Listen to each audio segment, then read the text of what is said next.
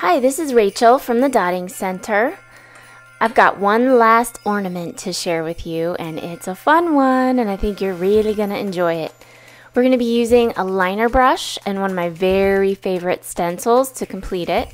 For this project, you'll need a 4-inch ornament or stone, the yellow daisy stencil from the 3.5-inch reversible mandala stencil collection, a liner brush, a watercolor pencil, a wax pencil, a dotting tool. We're also going to use some rhinestones and some different shaped mirrors. Here are the paints that I used, and everything here is listed in the description box below. Today we're going to paint this 4-inch black chalkboard ornament. You might still be able to find these at Michael's, although it is a little late in the season. You might get a good deal at this point. But I'm going to use the daisy stencil from my 3.5-inch reversible mandala stencil collection. This is the yellow one of the 5 different designs.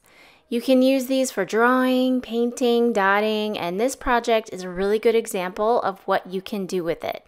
So first we're going to trace the design onto the ornament using a white watercolor or chalk pencil. And I've decided to use every other line. So we'll skip the first, trace the second, skip the next, trace and rinse and repeat until you get back to the top. Now take the stencil and flip it over.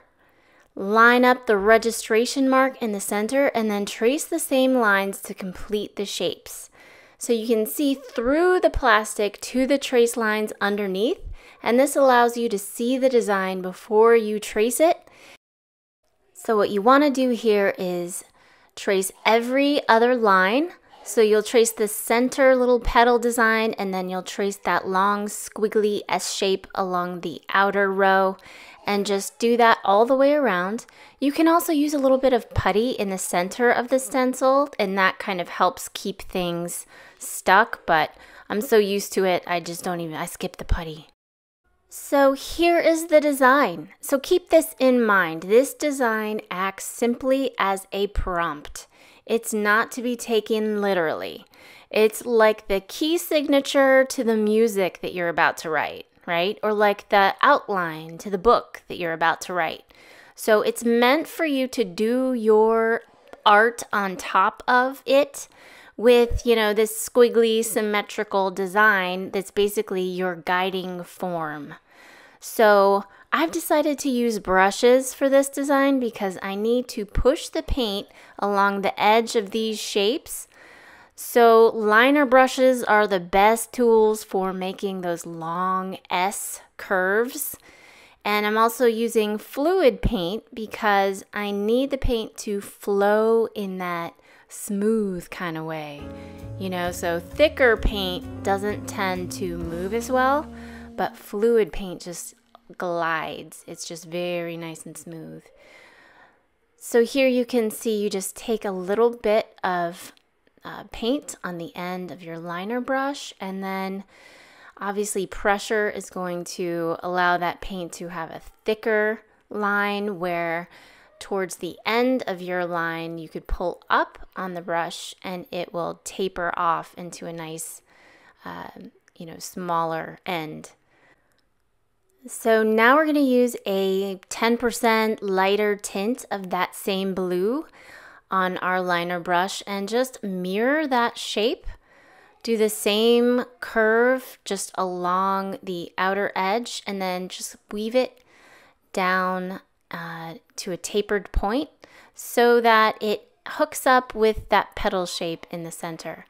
Now, really quick, let me just pop in and say, do you notice how we're starting from the outside, moving in?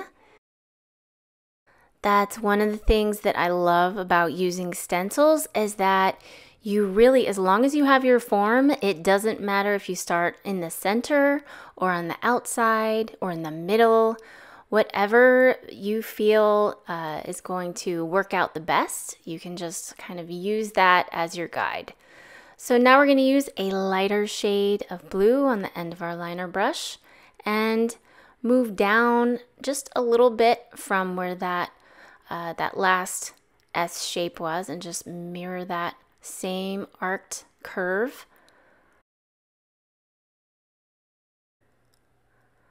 Now let's call each one of those design elements flowers, okay? And each one of those strokes that I'm making petals.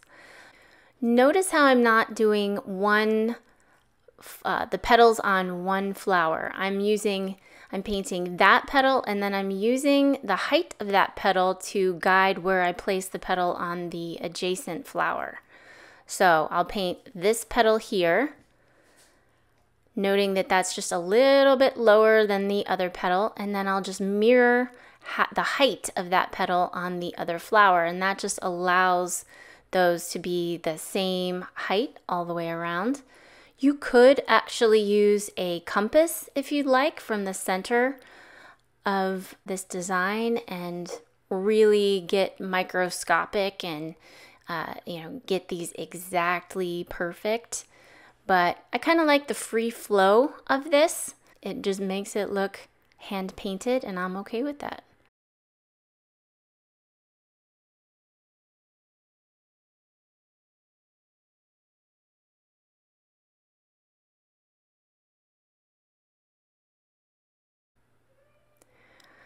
So this particular painting style of using a brush and doing a design with unfolding petals like this, it looks great with just tints of one color. You really don't have to go crazy with colors when it comes to a design like this. Oftentimes the simpler the better. It just looks like a gradient. So here you can still see the chalk lines of the petals that are in the center of this design, and that's where I want my brush to end. See how they all kind of point in those petals that were formed in the center? And now we're going to finish this with a little bit of white just at the bottom.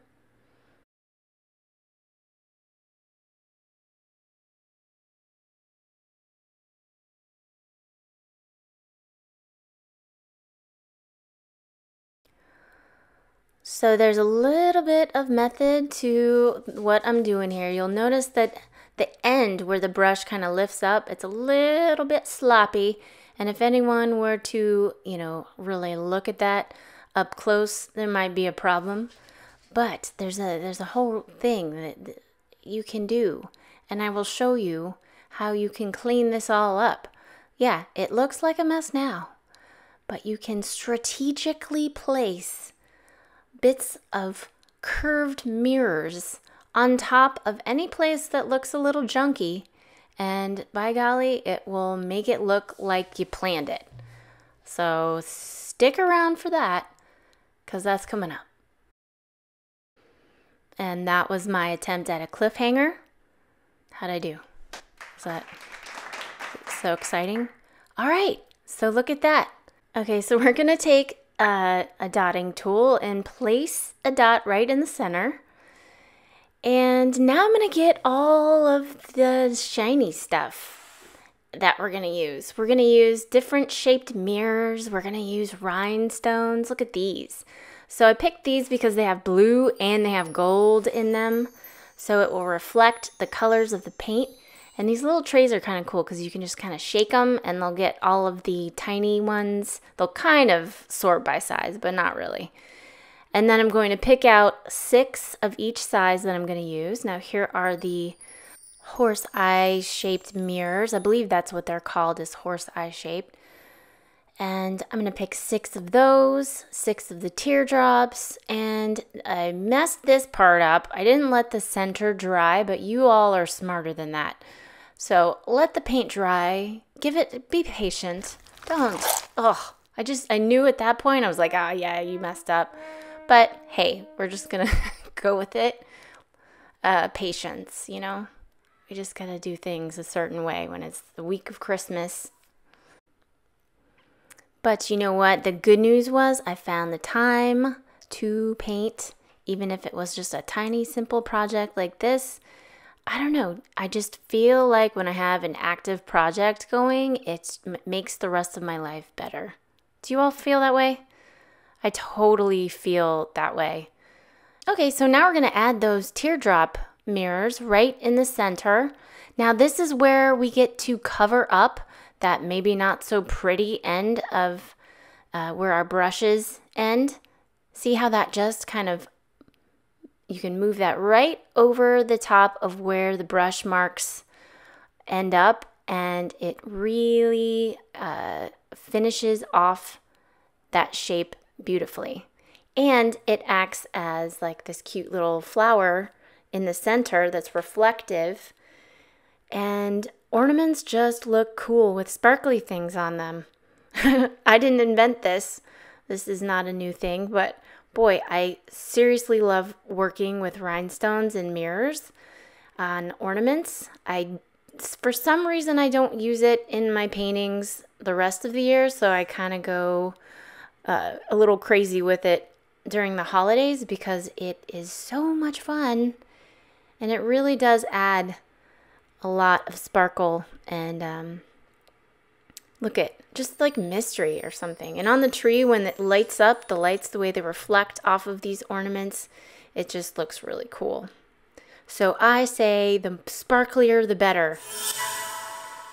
So now one thing I want to point out that you can do better than me if you decide to do this project, maybe don't add the rhinestones and the mirrors until after you've washed off the chalk lines. That's the only thing I wish I hadn't done after this. So it would be a lot easier to wipe off your dry paint, any chalk lines that are still showing up, so you can still see the chalk lines in that little horse eye section right there. It would just be a lot cleaner to go through, wipe that off before you glue down your mirrors. So that's what I'm going to do for the next time I do this project. But other than that, it's pretty much nearing the end. This is a very quick little ornament to whip up. And look at how nice those fit right in the center of that shape. Now we're going to add rhinestones in the space in between each of our flowers. I picked a nice big size. And yeah, I like how that calls out to the gold in the center where the flower outline and the center dot. There's gold that reflects there. So I like how that looks. So sparkly. Okay, so now you're going to see what I was talking about. So I'm coming in with a damp, wet cloth, just with water, and trying to get the chalk marks off. Now, most of the chalk lines have been covered with paint, so it's not a big deal. But you can see trying to get around those mirror shapes is a little difficult. So next time, while the paint is dry and there's no stones on it or mirrors on it, wipe it down before you add the mirrors and the rhinestones. I was just so excited to use the sparkles that I just forgot all about the chalk lines. You know, it's like an order of operations thing, and it's not completely obvious. So now to finish, I decided to go in with some gloss varnish just over those petals in the flowers. This is glossy and the ornament is matte, so I like the way that looks. I like having the paint be shiny and the background be matte. This is completely optional because that's multi-surface paint. I'm sure it will stick fine, but I just like the added level of protection and that extra gloss.